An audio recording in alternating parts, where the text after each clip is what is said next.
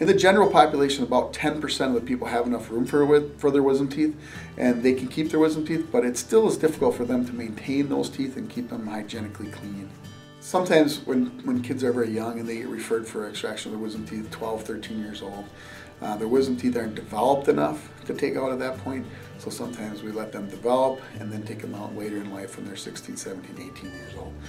Another time when we leave wisdom teeth in place are 35-year-olds that are asymptomatic. So if you're above 35 years old, we have to kind of weigh the risk with the benefits. If your teeth are symptomatic, we take your wisdom teeth out. If they're not symptomatic, we have to decide whether the risks are worth taking the teeth out.